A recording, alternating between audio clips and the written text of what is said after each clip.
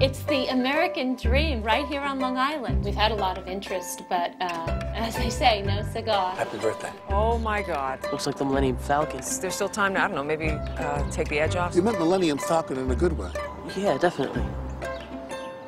Charlie is not the guy that I married. I mean, a bus, a robbery, an accident, but Lyme disease? Divorced and separated parents let their kids get away with murder. The kids wind up for drugs, God knows what else. Madam, house 18 hours and 45 minutes, and you're Dr. Ruth now? She's a sex therapist, Mick. And I saw it on Donahue. It is true. Adriana Bragg, 15, now in the 11th grade. Do you think I'm a tramp? No, Well, I'm not, okay? I'm not like my mother. I know that. Oh, so you think my mom's a tramp? It was weird seeing you get your ass kicked. Are you okay? You can call your mom if you want. She can bring you an yoo-hoo or something. Felt like you were like my little brother. Really? Your brother. Does it hurt? Oh! Sorry about that. Oh! Then why you even warn yourself with my problems with your father? What kind of my problems, too? But I break my ass for this damn. You spend more time with your fig tree. My mother died in that fig tree. She told me not to marry Irish. Welcome to our wonderful little family and our perfect little suburban life. Have you ever thought of me as more than just like a brother?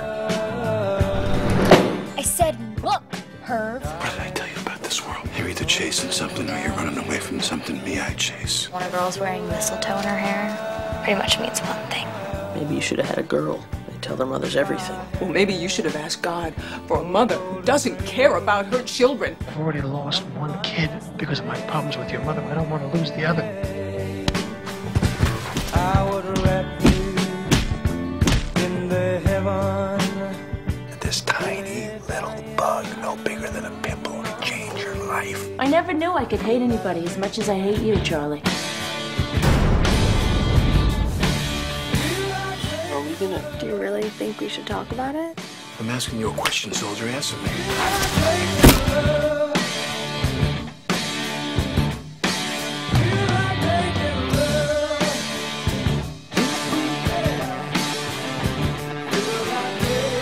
Never, but you know what they say. You hit a guy like this. Blah, blah, blah.